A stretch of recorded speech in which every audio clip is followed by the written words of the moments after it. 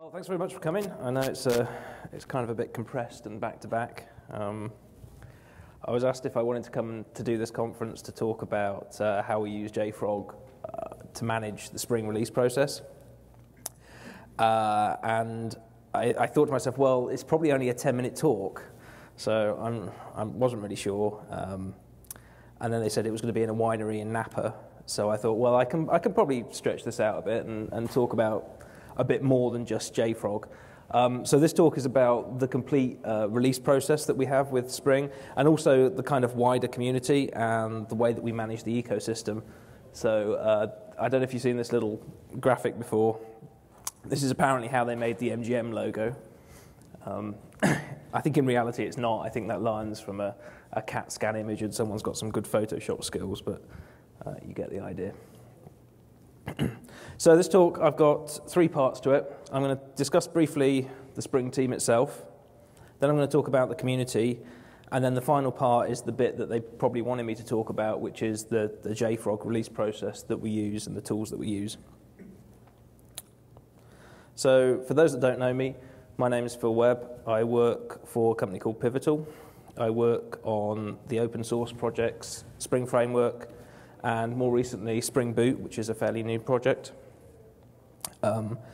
So before I get going, I want to give you a quick demo of Spring Boot because I think it helps set the scene. And it shows you that Spring Boot's got a slightly different release process to a lot of the Spring projects. So with Spring Boot, we've got a couple of different ways of using it. So one of them is you can install it on a command line tool, which you can install if you're on a Mac using brew. So if you do brew install Spring Boot, I've already got it installed here, but you'll get a little command line tool.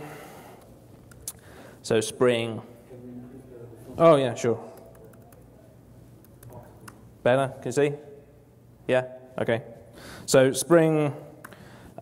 I say it's slightly unusual. In most of the Spring libraries are released as jar files, but Spring Boot is actually released as both a jar file and something you can run. So if I wanted to write a Spring Boot project, I can write it in Groovy. I can just, for instance, do a little REST controller.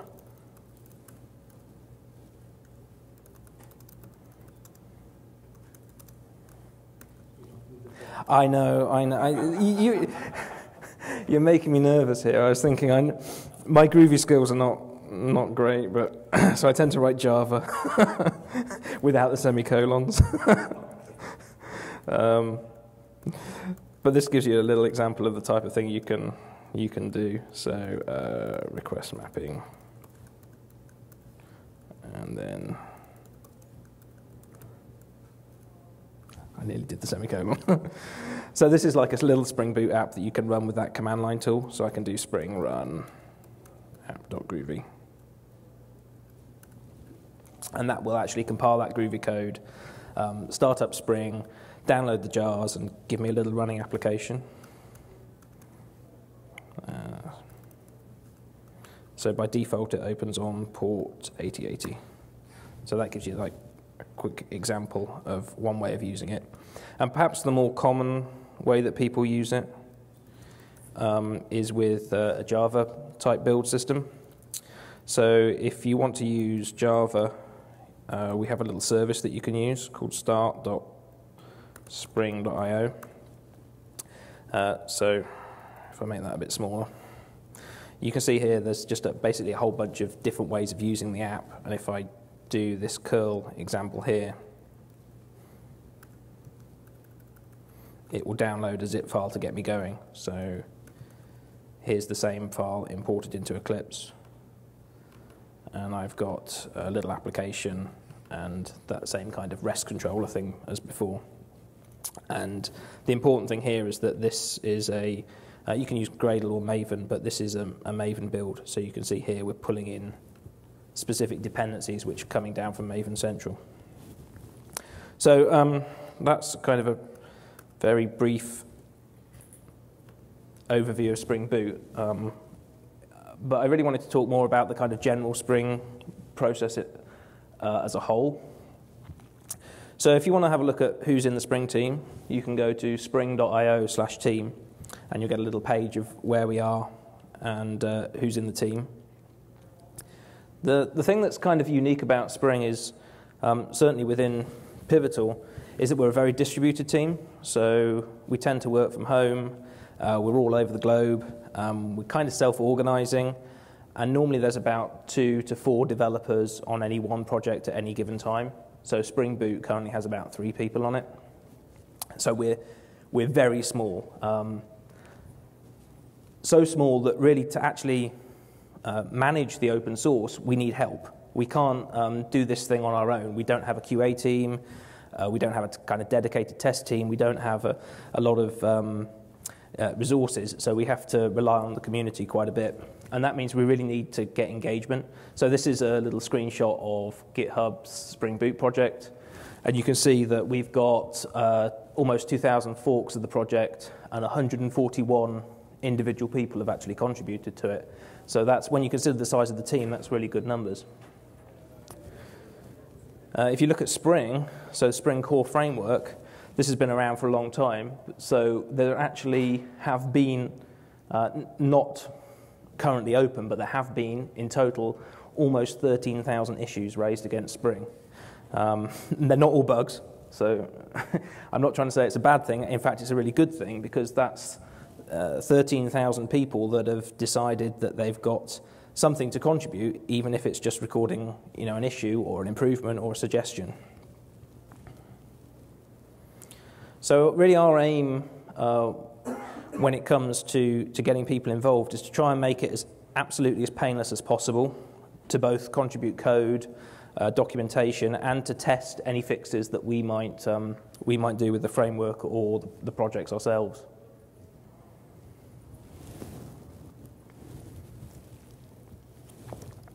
So this is the current stack that we have. We have all the code is open source, all hosted on GitHub. Then, depending on the project, we'll either have Jira issues or GitHub issues. So Spring Framework uses Jira mainly because it's been around longer. Spring Boot uses GitHub issues. I personally, so Jira is a lot more powerful, I think, but GitHub issue tends to get a lot more engagement. So I find that GitHub issues is probably enough. Then, in terms of actually building the project, we have a Bamboo CI server. And then our binaries are hosted on Artifactory, which is provided by JFrog. And then finally, we have the kind of actual release binaries, which get pushed to bin tray and onto Maven Central.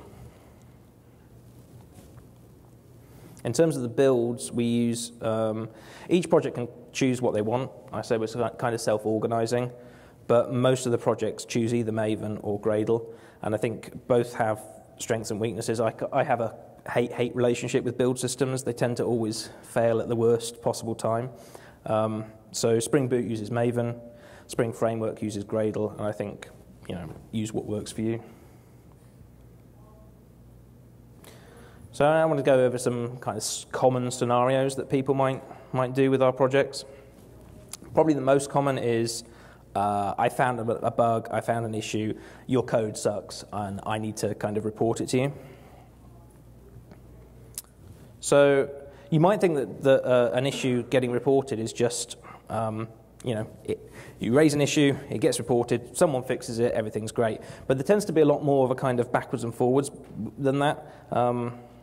So I don't know if you've ever searched for a problem with a library or an open source bit of code that you've been using, and I tend to find I either end up at Stack Overflow or I end up at an issue tracker.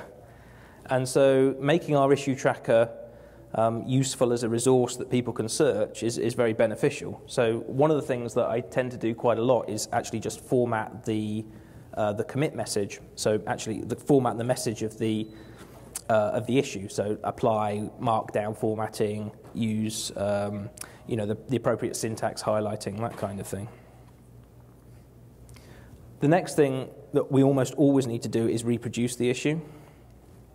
And again, that can vary depending on the type of problem that you've got. If it's just a typo or documentation issue, obviously that's pretty easy. But for a lot of code issues, we tend to either want to write a unit test immediately that fails so that we can fix it. But quite often we have complex interplay with various different libraries that we use and various different projects. So it tends to be sometimes hard to isolate things down to a single unit test. So what we have with Spring is we have what we call issue projects. So they're top-level GitHub repositories. So there's like a spring-boot-issues that people can submit pull requests against that allow us to kind of run their code and see what the actual problem is. And this has been one of those things that I think has been really beneficial for the project, because as soon as you ask people to try and create something to reproduce their issue, quite often you find that the steps they go through to actually isolate the pieces of code that they think they've got a problem with will highlight the problem itself, and it may not be our code that's the issue. Then we tend to label and target bugs. So we tend to pick, I can show you a quick example of this.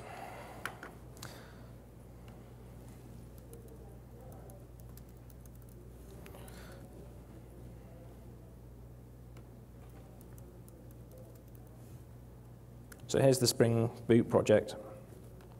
If we look at the issues, you can see we have a whole bunch of labels.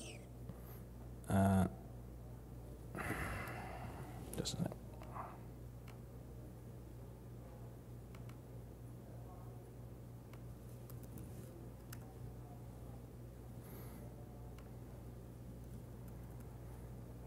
Okay, so we have a whole bunch of labels that provide kind of us a way of managing the issues, because we get so many that it's kind of hard to keep track.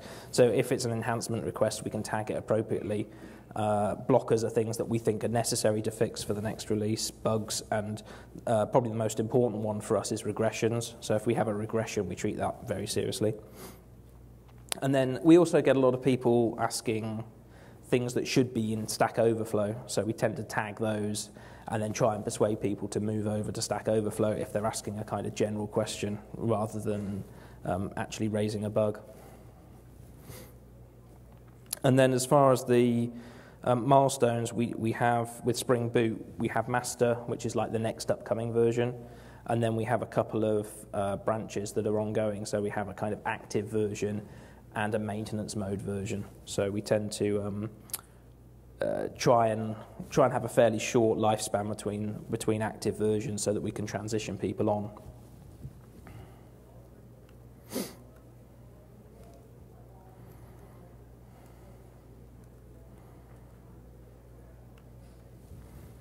And then the kind of final step, the final thing that we actually need to do is fix the issue.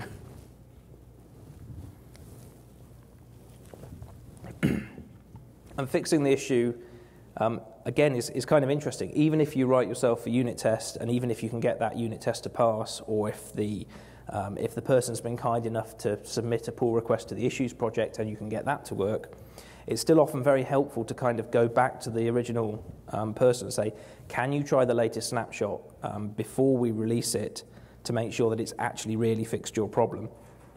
And this is how, this is one of the parts of the JFrog stack that we use to do that. So we have the Bamboo and Artifactory plugin doing our continuous integration, and then each of the snapshot builds that we produce is pushed into a public binary Artifactory repository that people can actually use. So if they want to test the latest release, if they're using the kind of Java ecosystem, they just have to add an extra line to their Gradle build or an extra 5 lines to their Maven XML, and they can download and test the snapshot version, and that's really helpful.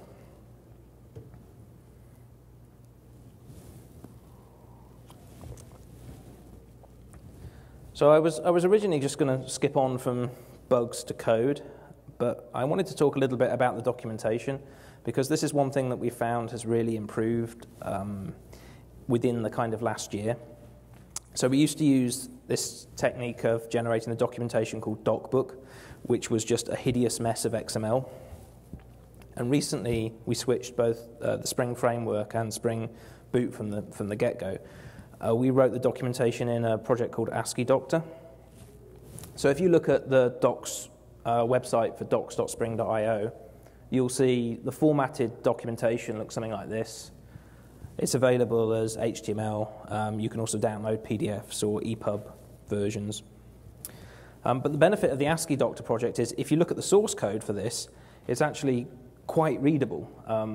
So this is the exact same page here in ASCII Doctor source. And if you look at it on GitHub, GitHub will render it like Markdown, so it's also really readable and easy to understand. So this has really helped with the number of documentation fixes that we've had. So we've had lots of people just reading the docs, obviously trying to learn a new project, learn a new product, and finding some kind of grammar error or something small or a typo in the code example. And they've just been able to go straight to GitHub, fork the repo, read the documentation source, and change the bits they want and send a pull request in. So if you're inside your own organization and you've got to write documentation, I really recommend you have a look at ASCII Doctor. Another nice feature that we do that I don't know if many people here. So who here is a developer? Who here is like an actual developer? Okay. And I guess everyone's using Artifactory since it's a JFrog conference. Okay. So do you use properties, the kind of extra metadata with Artifactory a lot? So we use a property, a couple of additional properties, and then we have a Perl script that someone wrote sometime in the past that runs on a regular basis. So I don't know if you can see it, but here we have zip.deployed and zip.type.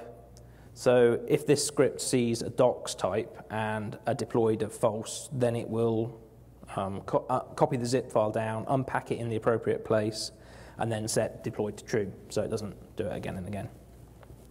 And then our documentation is actually just a straight static serving of content using Apache HTTPD. But again, this means that it's just something we don't need to worry about. You can commit a piece of change, and then sometime later the HTML documentation comes up on the website. And so if you go to docs.spring.io,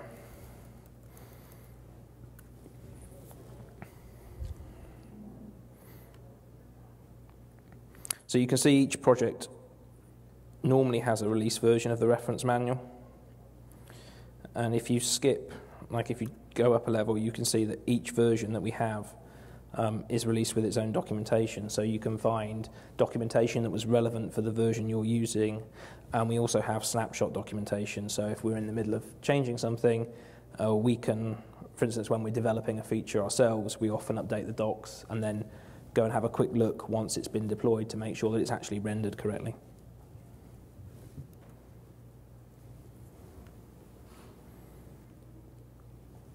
This is the trick that we use with Spring Boot. So if you're using Maven, actually getting that extra metadata can be a bit of a pain. And we discovered a little hack that works. I'm not sure if it's something that I'd recommend, but it works. If you so this is a Maven goal to attach an additional zip file. And normally the type here would be just zip. But if you put this extra set of metadata at the end, it actually, when it uploads the file, Artifactory actually recognizes it, and it ends up coming through as those properties. I think it's a kind of happy coincidence that it works, but it does work at the moment.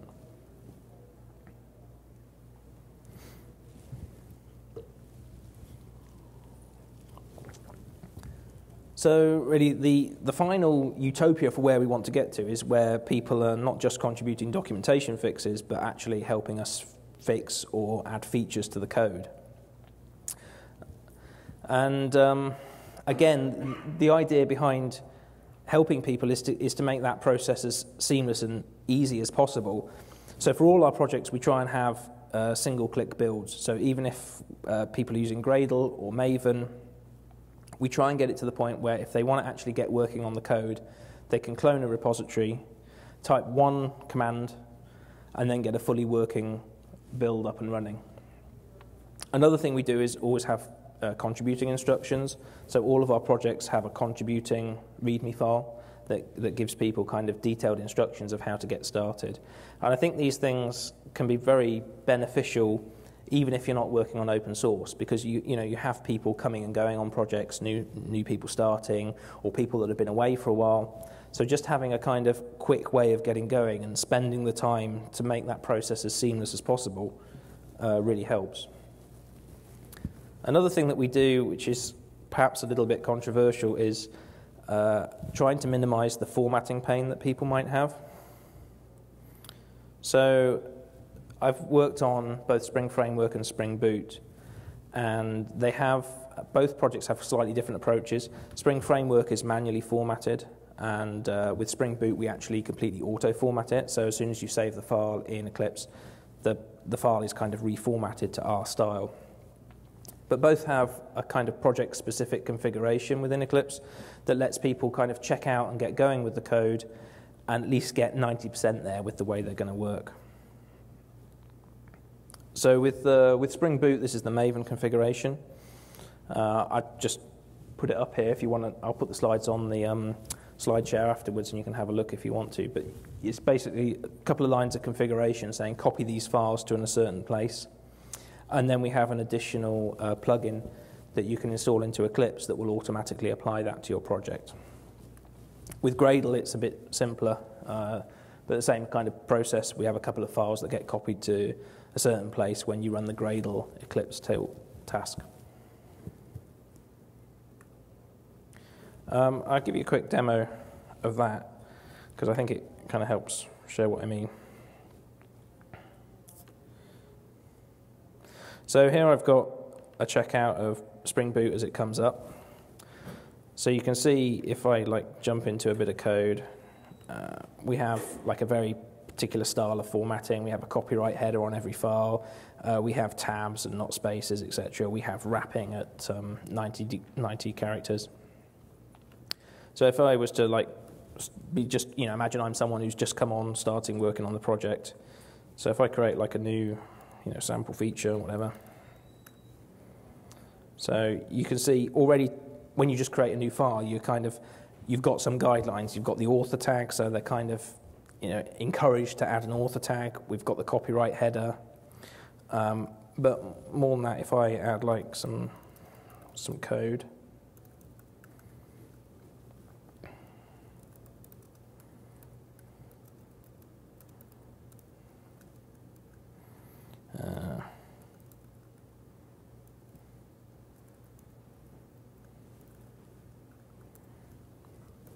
So you can see, as soon as I save that file, we have a whole bunch of things that just happened for us automatically. So, the privates are prefixed with this, the tabs are spaced, the formatting's done, the spaces between the if, etc., etc. So you can see this kind of, I think this auto-formatting really helps to at least get us to the point where pull requests are kind of 90% the way we would have done it ourselves.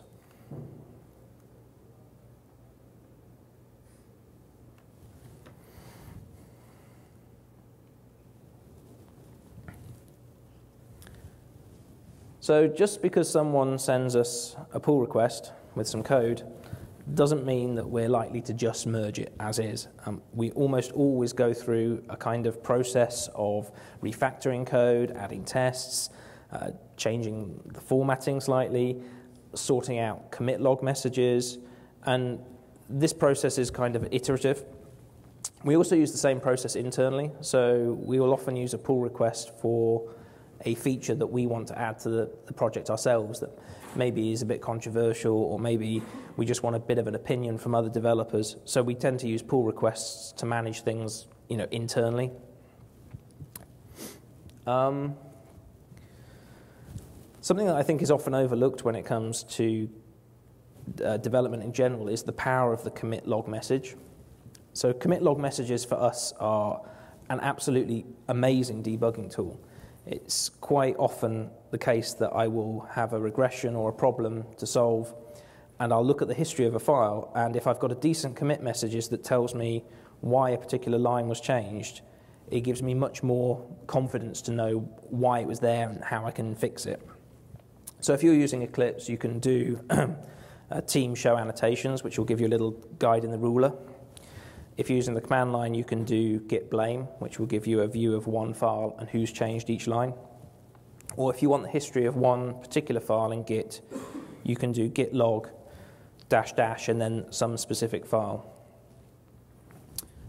So what I mean by a decent commit message is something that is consistent, and also something that what we like to do is try and tell a story. So try and give people enough information with the first line to understand things, and then a detailed description, and then finally maybe a reference to an issue number, something that makes sense to them.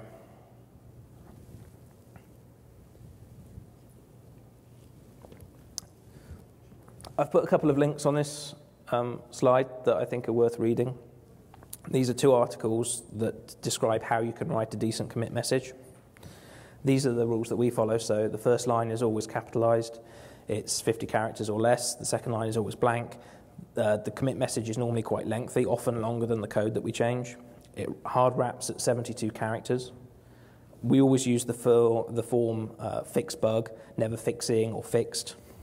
And then the last thing we do is reference an issue number. And the reason we do all this is because if you follow those rules, you'll find that your commit logs look good in virtually every environment. They look good on the terminal. They're easy to read in the IDE. They even look good on github.com. And also the constraints that you put on yourselves. If you can't describe your commit message in the first 50 characters, then there's a high chance that you perhaps want more than one commit message, more than one commit. So this is, I don't expect you to read this, but this is a little snippet of the Spring Boot commit logs.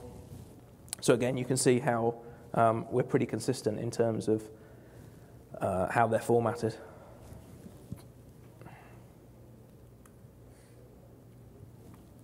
If you want to, well, one of the benefits I think of Git that's perhaps not well understood when you first start with it is that it gives you the chance to refactor your commits in the same way that you would with your code. And changing history in Git is a very powerful feature. So if you want to change the commit log message, which is what we tend to do most often, then git commit -- amend will let you change the last thing. If you've got code changes but your message is good, you can use the no edit flag. And another thing that we often do is give author attribution to commit messages. So although I am, as a user of Git, can change code, I can attribute the change to someone else if I want to. So quite often we maybe will refactor code and work on a pull request, but we still want to give the person who originally submitted that pull request the correct attribution in the history and get those contributor figures going up. So if you use -- author, you can actually set the code to make it look like someone else has done it. And the final one that I'm not going to cover in any detail, but I recommend you go and read about, is git rebase -I, which is interactive rebasing, which is really the daddy of kind of changing commit messages.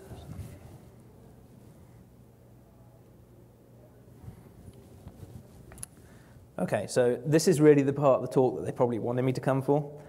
This is the bit where we actually talk about how we release Spring.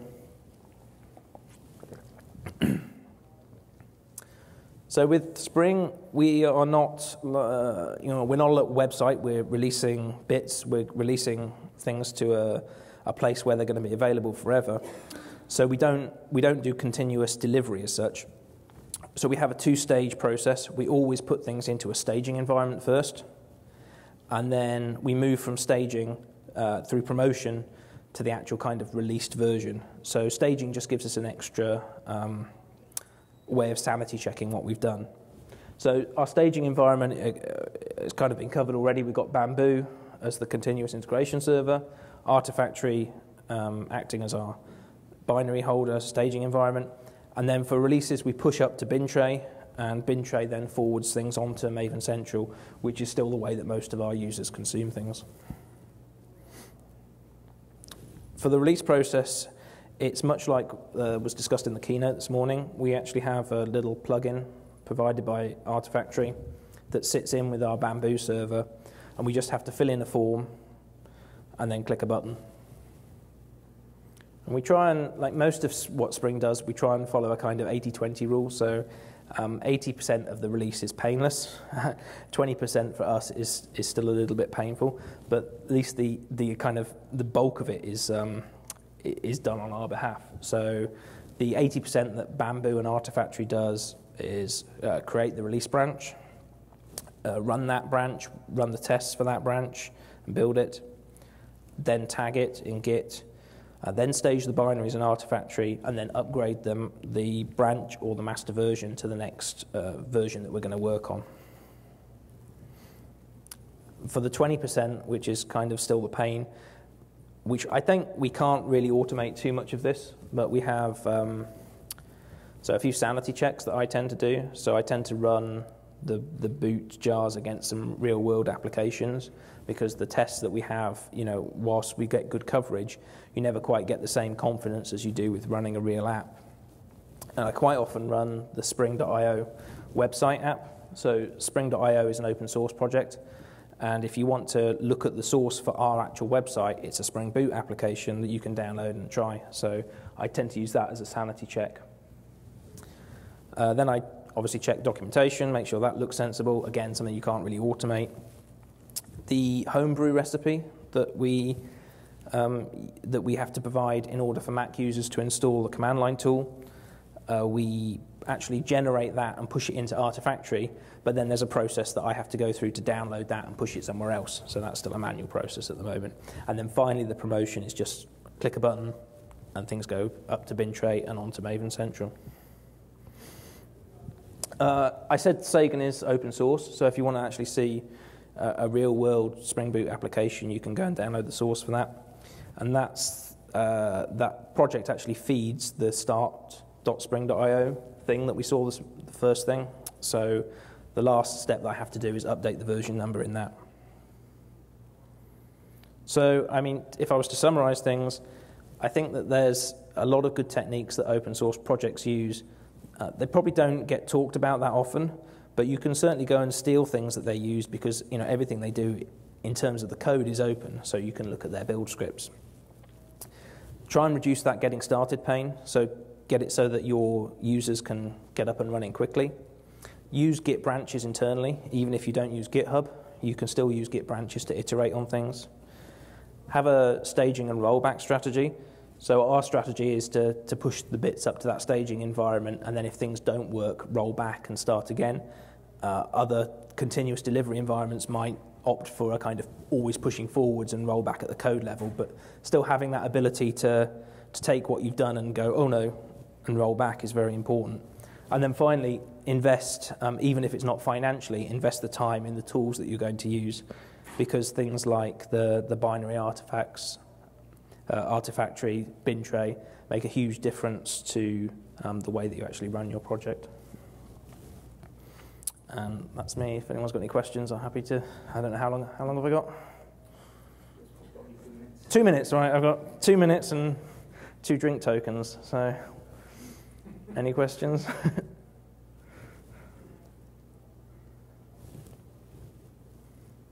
No. Going once. So how do you ensure commit messages are formatted that way? So the question is, how do we ensure that commit messages are formatted that way? Yeah, that is actually one of the pain points. For pull requests, it's very easy because we can reformat the message ourselves. Within the team, it's a bit more complicated because if people aren't doing it, it's too late. And actually, if you go back to that, this one, you may notice that some of these are actually more than 50 characters. There's a whole, if you go to GitHub, in one of the forums, there's a whole long rant on the subject of this. And,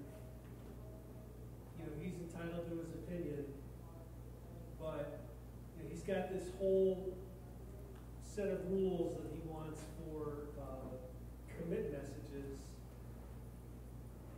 He's a very smart guy, and I'm nobody to disagree with him, but if he wants those rules, he should have enforced them in the code that made the commit messages, or used the, he's making people do the job of markup languages with text and making humans edit them by himself.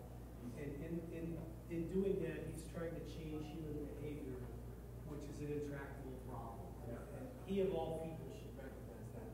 So the key comment is that you're saying that enforcing this thing on the user is not really fair. If you have standards for something about format, then enforce it at data entry time. Yeah, it's very difficult to do. I mean, our policy is to be relaxed about it. If people submit pull requests for us, we're more than happy. That's fantastic. We'll fix up the commit message. It's just internally, and a team of 3, it's pretty easy to manage. I guess in 20, it's getting them. Yeah, hooks may be an answer, but it tends to be a bit more grey than that. It comes down to Yeah. Okay, I think we're getting shoved out. So thank you very much.